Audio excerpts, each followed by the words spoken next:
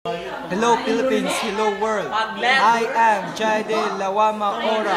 I am the scientist. I am a technician. I am an inventor. Now I will present to you the electric motor. This is composed of a coil, an alligator clip, a battery, a 2 AAA battery, and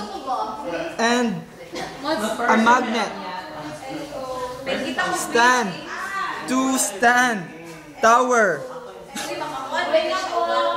Okay, first, this is made just in our home. I just made it in our home.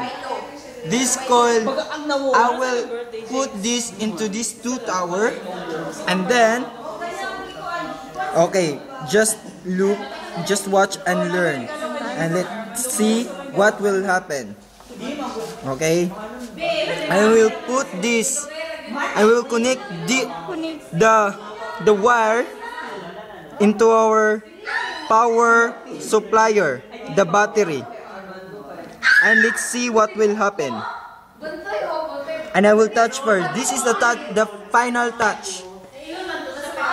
Oh, see? The final touch is working. The second touch.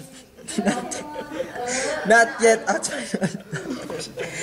Oh, it's so hard for my invention to work.